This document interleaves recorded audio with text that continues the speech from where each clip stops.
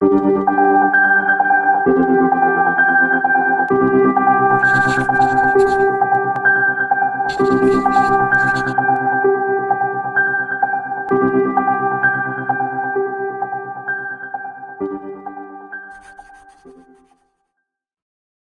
right, let's just quickly pray.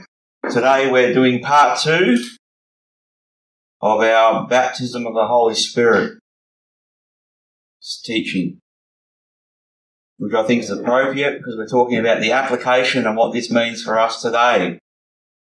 And it's blowing a gale outside, so it's good. As it is in the natural, and then it is in the spirit. We'll just pray first. Father, we thank you for your word. Your word is truth and it's life. Father, we just pray that as we go through your word today, that you give us understanding. Open our eyes, open our ears. May we be like those 2 disciples on the road to Emmaus, and you open their eyes and their understanding to the scriptures. Father, may we be the same. Help us. Help us to understand your word, especially this topic on the Holy Spirit. And we thank you in the name of Yeshua. Amen.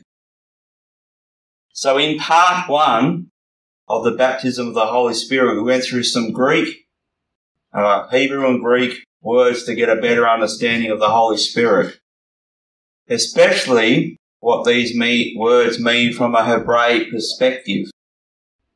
It is so important to understand the terminology of the original language, in my opinion, that our English translations are translated from these Hebrew and Greek languages. As we know, the English meanings can be quite different to what the original Hebrew meanings are. So I encourage everyone, if you haven't seen part 1, to go and have a look at it, and it will help you in this understanding of what we're talking about today. So in part 1, I asked the question, does the Holy Spirit play a role in a believer's life? And I would definitely say absolutely yes. It does play a role in a believer's life today. In this teaching, I will be teaching on the application of the Holy Spirit in a believer's life and how does one receive the baptism of the Holy Spirit. But first of all, let's go through some Old Testament examples and see people being filled or influenced by the Holy Spirit. Because like we shared in part 1, a lot of people don't think that the Holy Spirit was active or filled people or touched people in the Old Testament, all because of the words. So we're going to go through some examples now in the Old Testament. Exodus 31, 2-3. And it says, "See, I have called by name Bezalel, the son of Uri, the son of Hur, of the tribe of Judah. And I have filled him with the Spirit of God, in wisdom, in understanding, in knowledge, and in all manner of workmanship." So here we see here quite clearly, what's the Spirit of God? The Holy Spirit. The Holy Spirit is the Spirit of God. So we see quite clearly that this person was filled with the Spirit of God in wisdom and in understanding, and we know that this person oversaw all the workmanship of the furnishings and the utensils and the making of the tabernacle way back in Exodus. Here's another example in Numbers 11:16-17. "So Yahweh said to Moshe, gather to me 70 men of the elders of Israel, whom you know to be the elders of the people and officers over them. Bring them to the tabernacle of meeting, that they may stand there with you. Then I will come down and talk with you there. I will take of the Spirit that is upon you, and will put the same upon them. And they shall bear the burden of the people with you, that you may not bear it yourself alone." So here we're talking about Moshe. What was the Spirit in Moshe? It's talking about the Holy Spirit. Yahweh is not going to take the spirit of Moshe himself and put it on the other 70. That is idolatry. He's going to take off the spirit that was from Yahweh, that was put onto Moshe. So it was the Holy Spirit that was in Moshe that he was going to put on the other 70. It wasn't the spirit of Moshe as a person. It was the Holy Spirit. Another example, 11, a little bit later in that same chapter, Numbers 11:25 to 26. Then Yahweh came down in the cloud and spoke to him and took of the spirit that was upon him and placed the same spirit on the 70 elders. And it happened, when the spirit rested upon them, that they prophesied, although they never did so again. But 2 men had remained in the camp. The name of one was Eldad, and the name of the other was Medad. And the spirit rested upon them. Now they were among those listed, but had not gone out to the tabernacle, yet they prophesied in the camp. So here we see a manifestation of when the Holy Spirit came upon them. One of those manifestations is prophecy. This is what Paul talks about when he talks about the gifts of the Spirit. One of the gifts of the Spirit is prophecy. So we see this manifesting thousands of years earlier. But the gifts of the Spirit are New Testament. We'll talk about that another time. Numbers 27:18. And Yahweh said to Moshe, take Joshua, or Yahushua, the son of Nun, with you, a man in whom is the Spirit, and lay your hand on him. So this is the passage where Moshe actually lays his hands on Joshua and imparts that same spirit into him. And we know Joshua became the next leader of Israel. So it was this anointing, this appointing, if you like. But it was the Holy Spirit. Because Moshe, we know, not long after this died. So Joshua was inaugurated, if you like, in front of all the people and became the next leader. Here we go.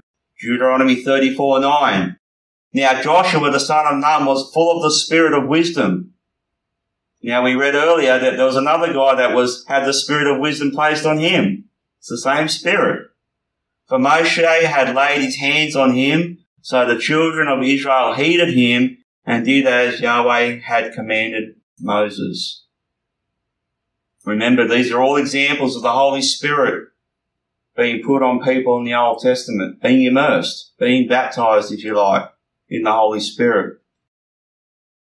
Here's another example in 1 Samuel 16:13. Then Samuel took the horn of oil and anointed him in the midst of his brothers. And the Spirit of Yahweh came upon David from that day forward. So Samuel arose and went to Ramah. Now this happened when David was a young boy. Remember, Samuel went to his father's Jesse and he saw all the sons and he said, do you have any other sons? And he said, well, we have our youngest, which is out in the field. But the Spirit of Yahweh, the Holy Spirit, was on David from that day forward before he became king. So from that day forward, the Holy Spirit was on David. And then we know what happened after this. He killed a bear, he killed a lion, he did all these wonderful things. He took out Goliath because he had the Holy Spirit first. Psalm 51:11. This is David, one of his psalms. Do not cast me away from your presence and do not take your Holy Spirit from me.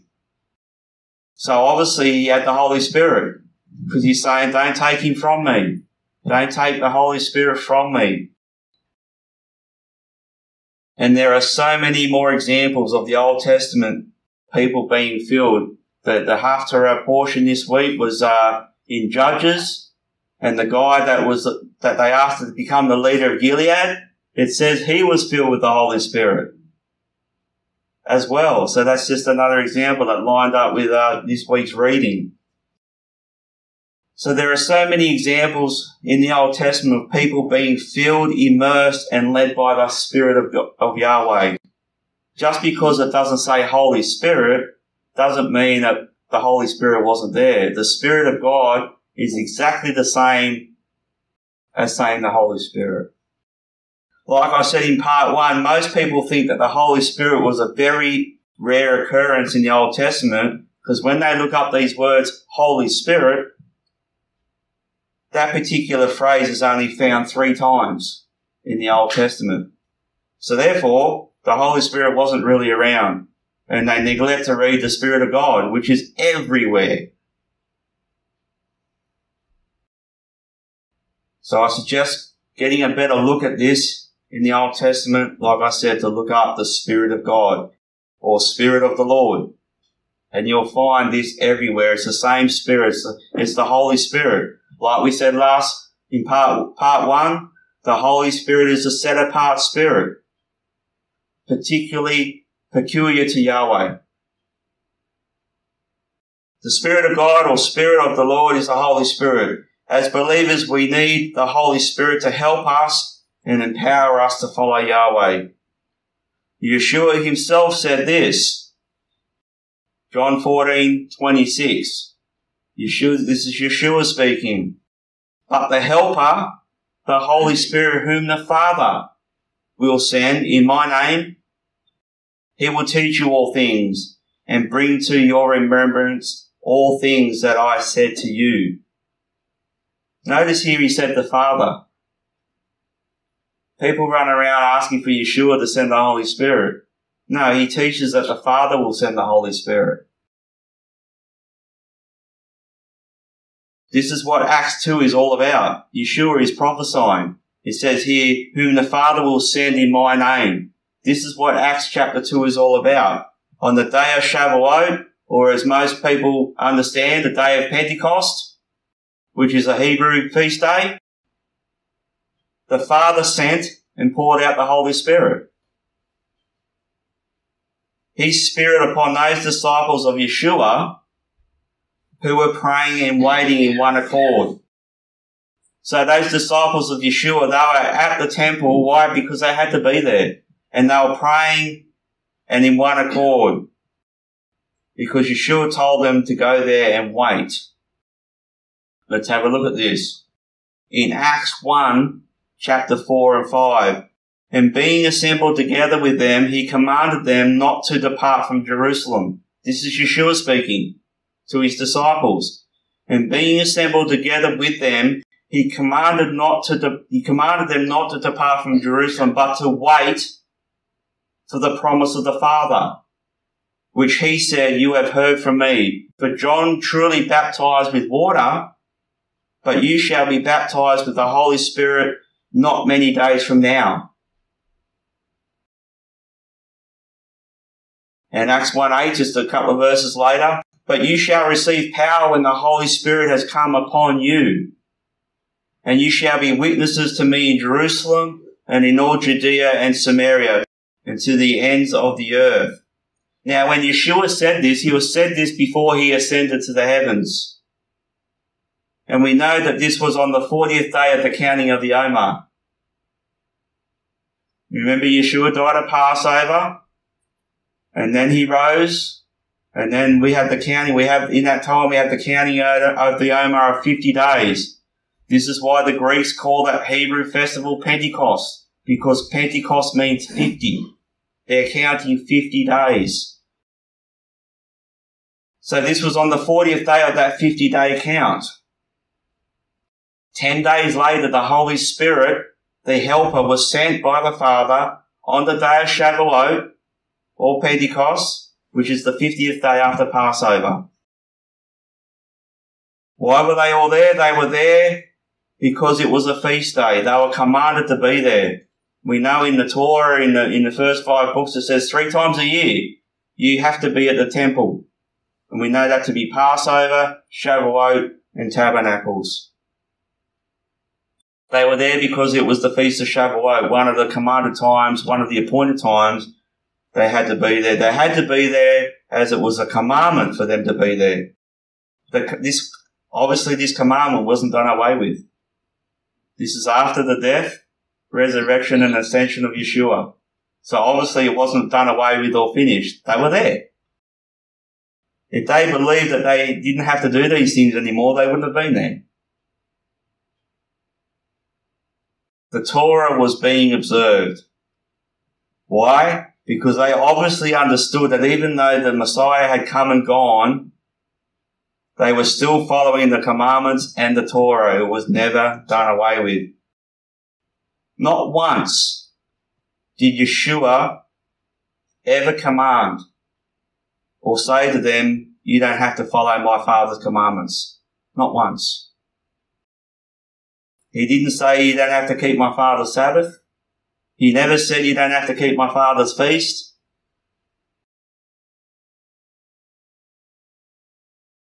He never said this because that he died and that it is all finished now. Just because he died, it never mentions just because he died we don't have to do these things anymore. He never said that. Yes, we need to be baptized in the Holy Spirit. Matthew 3:11. I indeed baptize you with water unto repentance. This is John speaking. John the Immerser. I indeed baptize you with water unto repentance, but he who is coming after me is mightier than I, whose sandals I am not worthy to carry, and he will baptize you with the Holy Spirit and fire. Now I'm going to teach on this particular verse another time because there's a lot in this verse. Another way of saying the last sentence in this verse from the Greek text is, he will baptize you with the Holy Spirit or fire.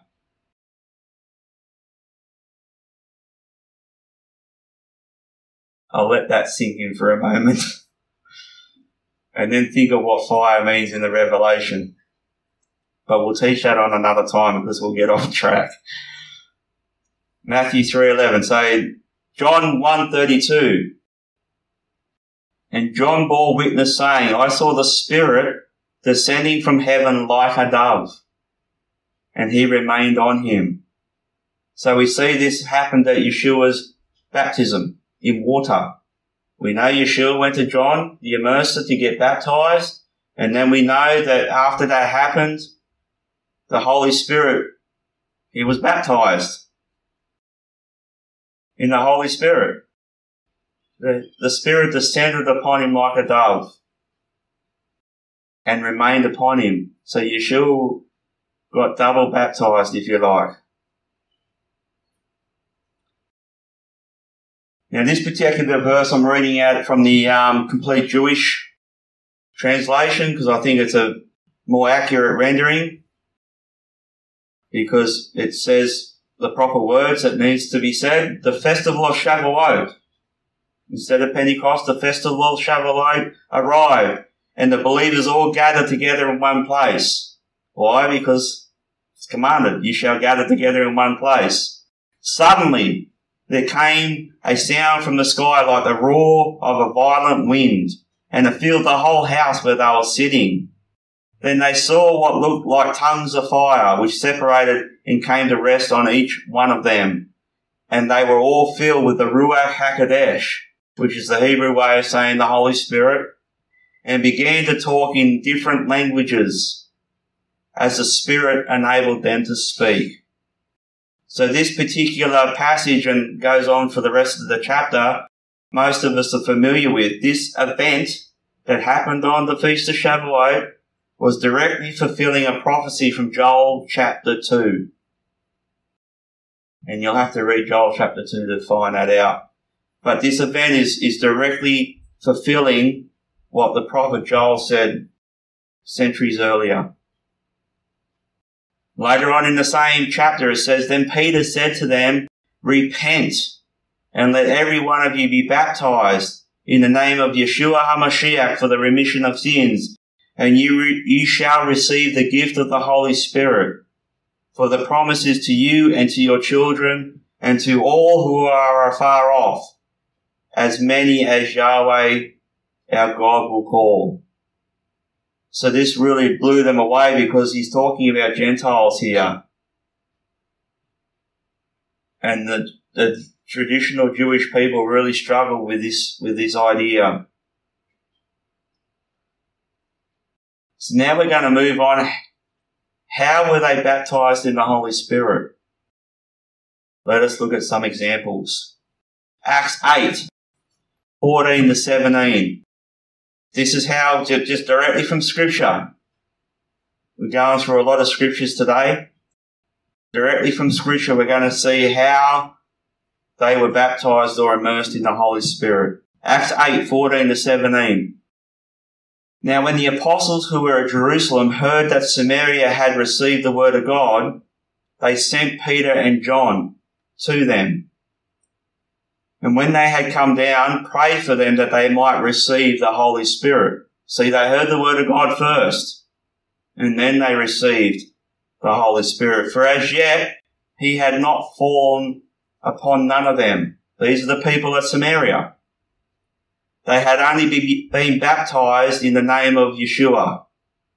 Now, if you want to understand more about that, I encourage you to look at the teaching on water baptism, because they were baptized in the name of Yeshua.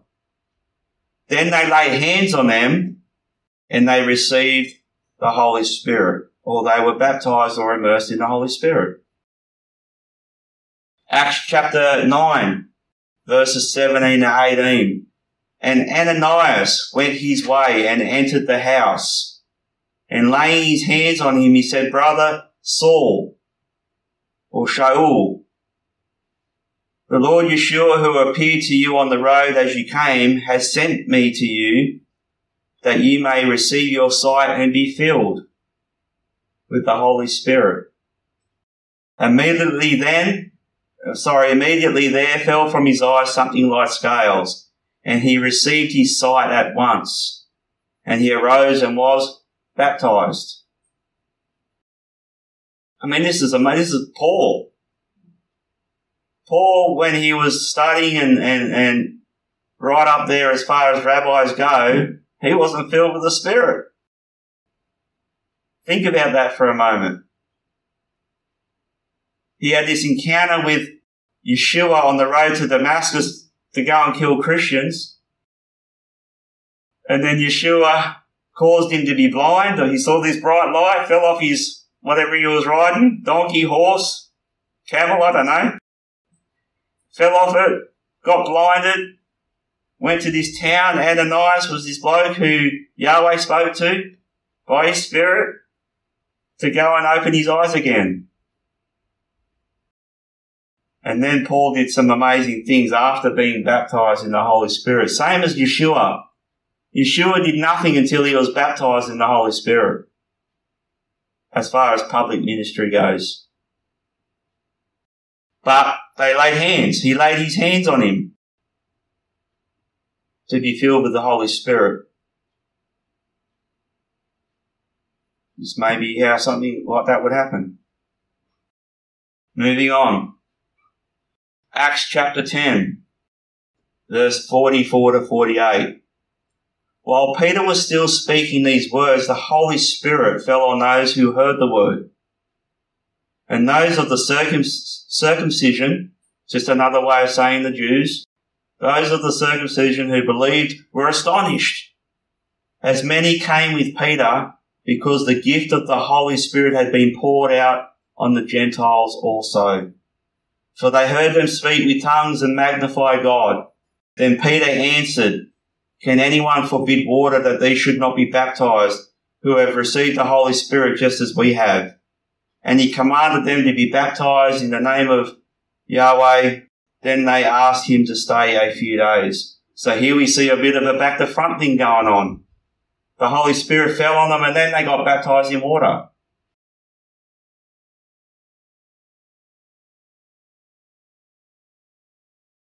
Acts 19:6. And when Paul had laid hands on them, the Holy Spirit came upon them, and they spake with tongues or different languages and prophesied.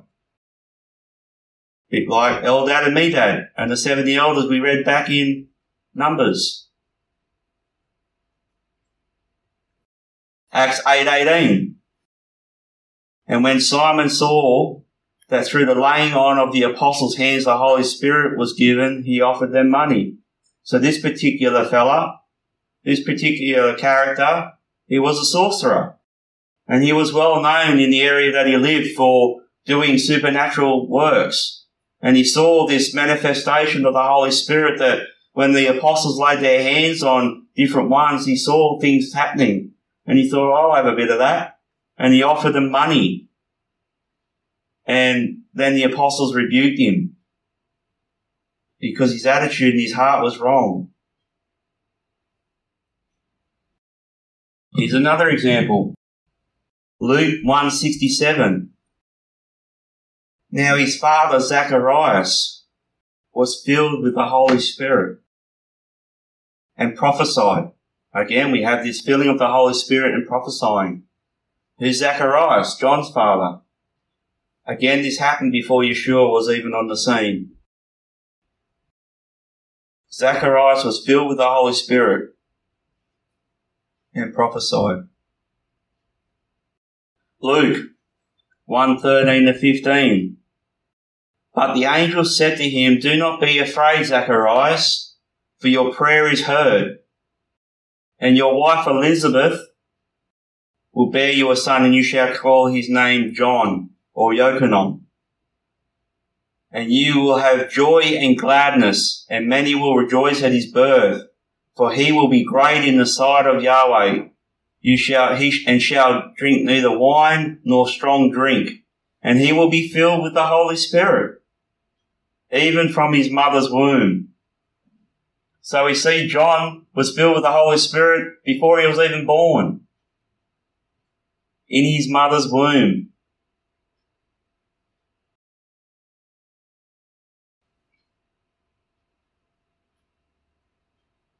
(1 Corinthians 12:13). For by one Spirit we are all baptized into one body, whether Jews or Greeks, whether slaves or free, we have all been made to drink into one Spirit. There's only one way this can happen. There's only one Spirit. See, this is set in the context. This is why we need to go in behind the story of the books of the Bible.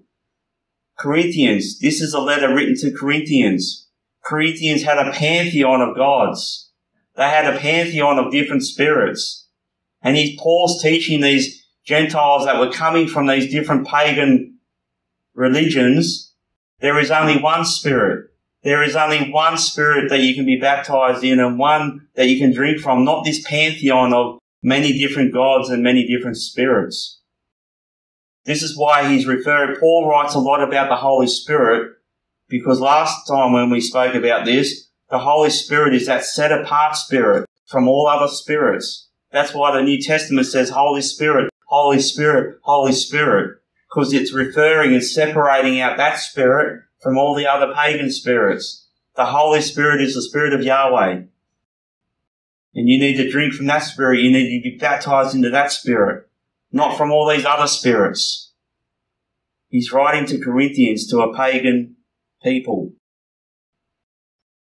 We see the main way people receive the Holy Spirit or be baptized in the Holy Spirit was the laying on of hands. We even see this way back with Moshe when he laid his hands on Joshua. We see how this took place. But with that being said, there were also other times when the Father just simply poured out his Spirit upon people. He just simply gave the Holy Spirit, like on the day of Pentecost. The Spirit just fell upon all those that were in the upper room in one accord praying. When Peter was preaching, the Spirit just fell upon them. He didn't do anything. The Spirit just fell upon them. But then we see other times when the apostles and leaders laid their hands on people to receive the Holy Spirit. So I'm trying to bring a balance here. So the Father just simply gave the Holy Spirit to people in the presence of the apostles. We need to be very, very careful about putting how one receives the Holy Spirit into a box, which is what many churches do. You need to do this, you need to do that. There's this particular formula. to say that it can only happen that way. Throughout the Bible, the Holy Spirit or the Spirit of God is manifested in so many different ways. When Yahweh spoke to Moshe from the burning bush, that was the Holy Spirit.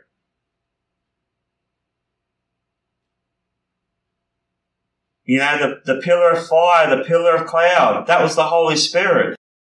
When we read in when the Exodus and Yahweh blew with an east wind, that was the Holy Spirit. Literally, the Ruach. Because it says Yahweh caused the wind to blow. It's the wind of the Holy Spirit. It's Yahweh. It's the manifestation. It's the active presence of God. If you remember from part 1, the Holy Spirit is the active presence of God, the active manifestation of God. So we need to be very careful that it can only happen one way. The Spirit of God manifested so many different ways throughout the book of Acts. Although there are some similarities, all the manifestations of the Holy Spirit are different. If you go through the book of Acts, which is a lot of these references that we've already read out, not once did he fall the same way. Not once did he manifest exactly the same way. So therefore, we just can't put God in a box. We can't put the way he chooses to reveal himself in a box.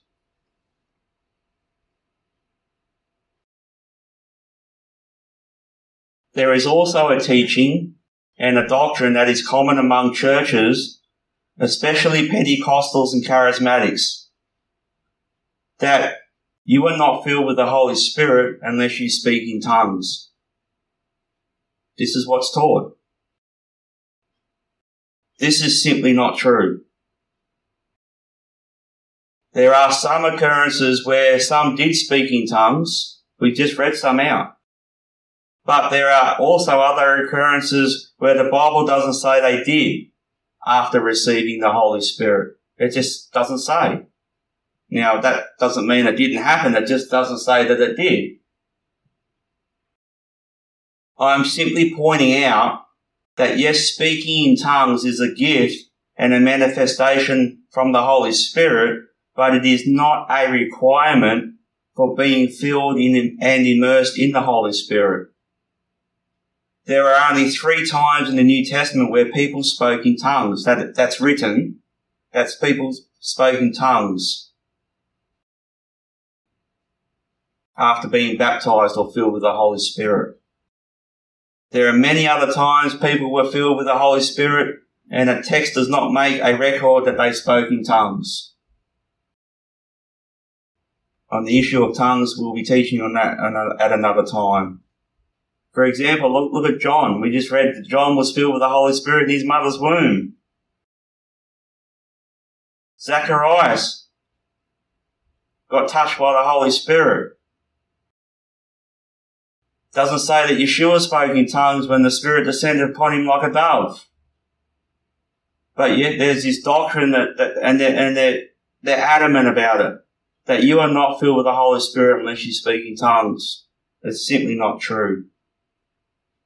I just wanted to clear this up, that as many people can feel a lot of pressure from erroneous teachings, that unless you speak in tongues, you don't have the Holy Spirit. And that happens. That unless you speak with in tongues, you don't have the Holy Spirit within you. In my opinion, this is just not correct. The church I come out of was like that. They used to try to force people to talk in tongues. Everything we receive from God is by faith. Salvation is by faith. Receiving the gift of the Spirit is by faith. Operating in the gift of the Spirit is by faith. Speaking in tongues is by faith. Prophesying is by faith. Everything is by faith. Laying on of hands is by faith. When we pray for the sick, everything is done by faith, for without faith it is impossible to please God. We need the baptism of the Holy Spirit. The Holy Spirit is our teacher and much more. There are many reasons why we need the baptism of the Holy Spirit. And here are a few of those reasons directly from Yahweh's word. John 14. This is why we need to be baptized in the Holy Spirit. John 14, 16 to 17. And I will pray the Father, we read this out earlier, and he will give you another helper that he may abide with you forever. The Spirit of truth, whom the world cannot receive because it neither sees him nor knows him, but you know him, for he dwells with you and will be in you. So in verse 16 of this particular passage, it says he's our helper. The Holy Spirit is our helper and abides with us. When you're baptized in the Holy Spirit, he's there to help you and abides with you wherever you go. This is probably why David could say that psalm, though I go through the valley of the shadow of death, I will fear no evil. Why? Because we know he had the Holy Spirit. Verse 17, it says the Holy Spirit is truth. He's the Spirit of truth. This is where we get our discernment from. How do we discern from truth and deception? Well, if you're filled and baptized and immersed in the Holy Spirit, he's your helper to help you discern what is truth. And also in the last part of that verse 17, it says he dwells with you. So the Holy Spirit dwells within you to help you, to be your teacher. A little bit later in the same chapter, chapter 14, verses 26 to 27, but the Helper, the Holy Spirit, whom the Father will send in my name, he will teach you all things and bring to your remembrance all things that I said to you. Peace I leave with you, my peace I give to you, not as the world gives, do I give to you. Let not your heart be troubled, neither let it be afraid. So again, we see in this particular passage, verse 26, he teaches us. The Holy Spirit teaches and reminds us of his word. Verse 27, he gives us peace and shalom. That's where our peace and shalom comes from.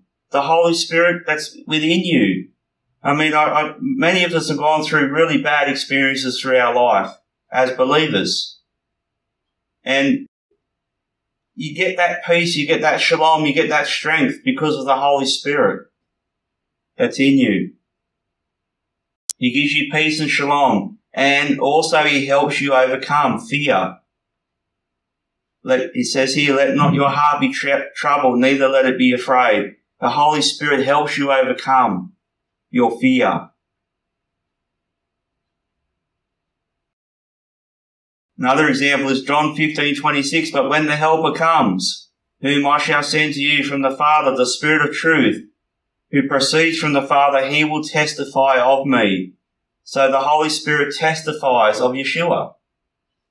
So if you're listening to something that doesn't testify of Yeshua, that's not the Holy Spirit. It's not truth. It's something else. So the Holy Spirit always testifies of Yeshua. Acts 1:8. Acts 1:8. When you shall receive power, but you shall receive power when the Holy Spirit has come upon you, and you shall be witnesses to me in Jerusalem and in all Judea and Samaria to the end of the earth. So the Holy Spirit gives you power. When you're in your work situations, when you're dealing with crappy situations and circumstances and people and situations, the Holy Spirit gives you power to be witnesses of Yeshua. When people are talking about Yeshua to other people, that's the Holy Spirit in them, giving them the power to be witnesses. John 16:7-8. Nevertheless, I tell you the truth, it is to your advantage that I go away. For if I do not go away, the Helper, the Holy Spirit, will not come to you. But if I depart, I will send him to you. And when he has come, he will convict the world of sin and of righteousness and of judgment. So the Holy Spirit convicts of sin. So when you do something wrong, and you know you've done something wrong, that's called conviction. The Holy Spirit convicts of sin, but he also convicts of righteousness and of judgment.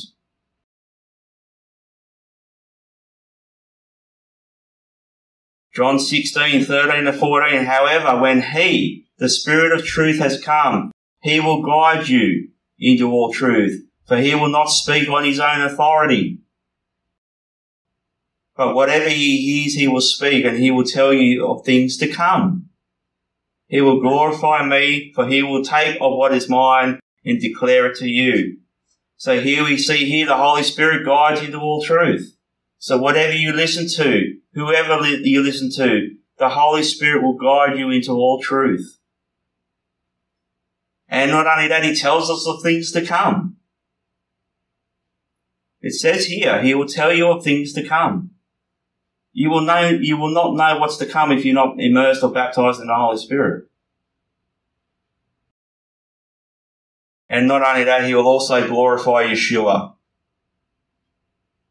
He can only speak what the Word says. Because the Word is truth. He can only lead and guide and teach what the Word says. Why? Because he's God. The Holy Spirit is God. The Holy Spirit is Yahweh's active presence on earth.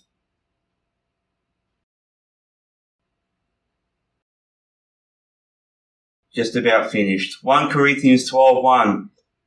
So it says here, now concerning spiritual gifts, brethren, I do not want you to be ignorant. The Holy Spirit in us manifests the works and gifts of the Spirit. You cannot operate in the gifts of the Spirit if you don't have the Holy Spirit. You can't.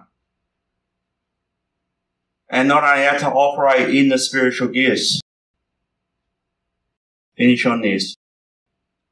With all this said and done, we need to be baptized in the Holy Spirit to successfully follow Yahweh and his commandments. The Holy Spirit teaches us, guides us, helps us in our discernment, gives us gifts and power, leads us into truth, convicts us when we sin, causes us to change and become more like Yeshua, comforts us, gives us peace and a sound mind, help us to walk in love. That's a big one. Helps us to walk in love. The Holy Spirit, you can only walk in true love by the Spirit. We need the baptism. We need to be immersed in the Holy Spirit, full stop. There's no question. We need to be baptized and immersed in the Holy Spirit. And this can happen by the Father just sending his Spirit on you, or it can be done by the laying on of hands by those who have the Holy Spirit. As we read over and over, we've read over and over again. So I encourage everyone who hears this message to be baptized in the Holy Spirit. Remember, one of the Hebrew words means to be surrounded by the leader of the house. This is what one of the Hebrew words for baptism means, is to be surrounded by the leader of the house. So if you want to be surrounded by Yahweh, you need to be immersed by the Holy Spirit. And when you have that, you are surrounded by him. And I just want to finish on this. Another reason why we need this. In ancient Hebrew, betrothals is an old way of saying engagement. Is that right? That's right. Engagement.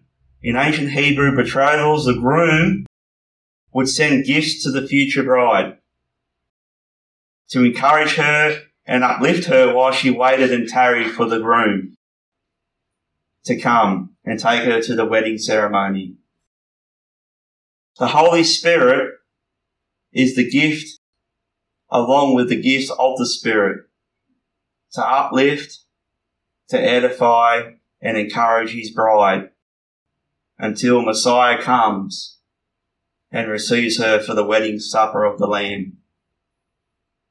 That's just a beautiful, tangible picture of the Holy Spirit and the gifts of the Spirit. We can see this in the same way as a Jewish Hebrew wedding. And we know that in the passage where it talks about the gifts of the Spirit, it is to edify and encourage the body, who is the bride. until Messiah comes to receive her. And then we know that the wedding supper of the Lamb takes place. So he's given us the Holy Spirit as a gift to edify and to encourage us. He's given us the different gifts of that same Spirit to minister to each other, again, for the edification, for the building up of the bride. So they're a gift for us.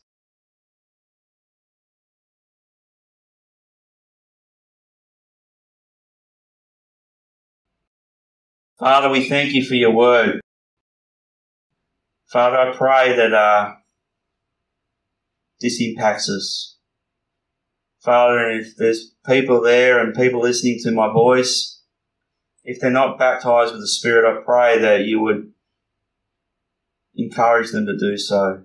Father, that they would take action and take steps to have the Holy Spirit in their lives.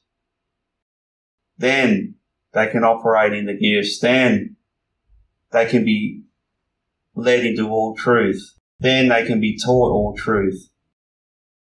Father, I just pray that people would really think on these things. Father, if you love your people, you want them to operate in your gifts. You want them to operate in your power, to be witnesses to Yeshua, to be witnesses to you.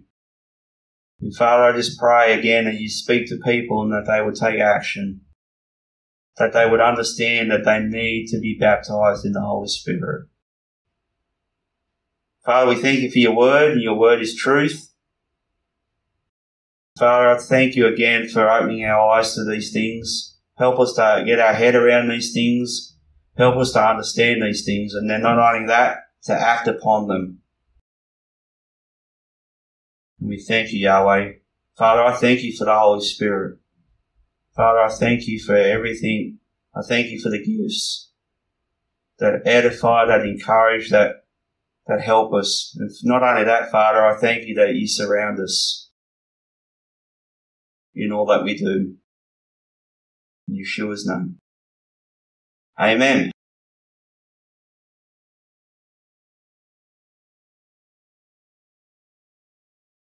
Thank you for watching. We pray that this teaching has been a blessing to you. For more information, please go to www.ancientfoundationbiblefellowship.com. Shalom.